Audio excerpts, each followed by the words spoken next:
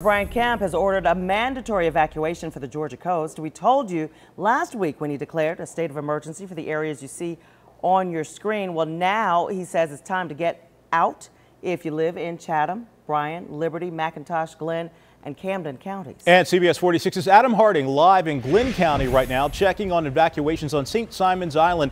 So, Adam, are folks clearing out of there? Well, certainly, Mike, the reaction right now is most people seem to be heeding the governor's advice. They are trying to get out of the area now. They'll plan to leave within the next 24 hours. Of course, so many eyes, though, are still on the ocean, where we're still a few days away from Dorian and its potential impact here along Georgia's coastline.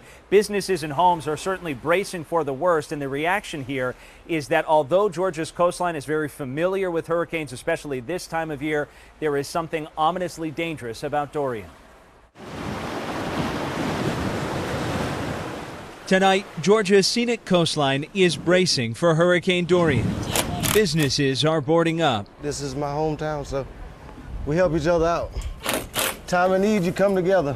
As the storm continues to churn in the Atlantic. As you can tell, I've had this wood for years. Susan Bates plans to keep her Brunswick bar open for another day. We're in the low country. Before evacuating early Tuesday. We're glued to the TV like everybody else is, and trying to take expert advice and not be too frightened, but to do smart things. And this one's a big one. This one has everybody's attention.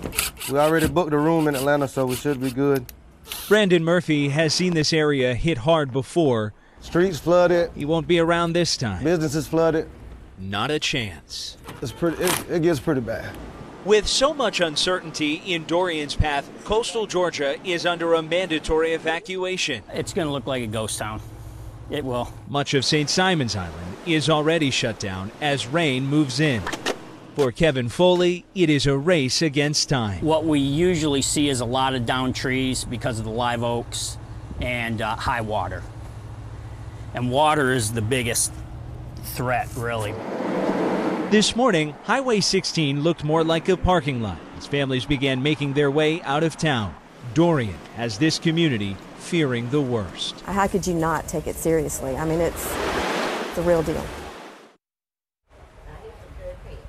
Now, looking behind me, you can see the conditions over my shoulder right now. Sunny blue skies. Hard to believe that we're just a few days out from a hurricane. The conditions today really have fluctuated between nice, relatively nice conditions, and then a period of short bursts of rain. Tomorrow morning, beginning at 8 a.m., contraflow on I-16 to ease traffic congestion as the evacuations continue ahead of Hurricane Dorian. Of course, we'll be here the next few days as so many are preparing for Hurricane Dorian. Back to you in the studio.